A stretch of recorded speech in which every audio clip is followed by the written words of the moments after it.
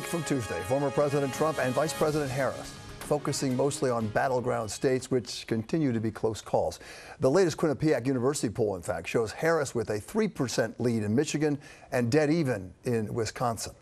Meanwhile, a former chief of staff for Mr. Trump causing quite a stir today, saying the former president often praised Adolf Hitler.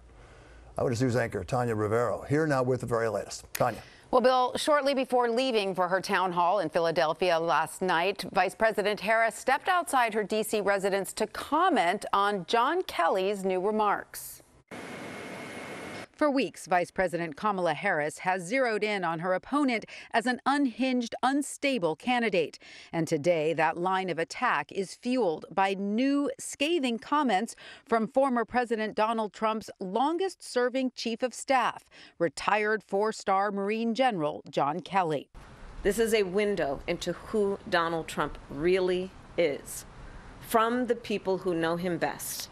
In an interview with the New York Times, Kelly says Trump has no concept of the rule of law or the Constitution, and that he would praise Adolf Hitler. So he certainly falls into the general definition of fascist, for sure.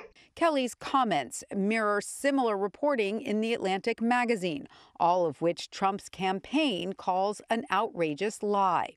Adding in a statement, John Kelly has totally beclowned himself, calling the stories fabricated and adding, Trump has always honored the service and sacrifice of all of our military men and women. This is an election about Donald Trump taking full control of the military to use against his political enemies. Kelly stopped short of offering an endorsement for president, instead urging voters to consider character over policy.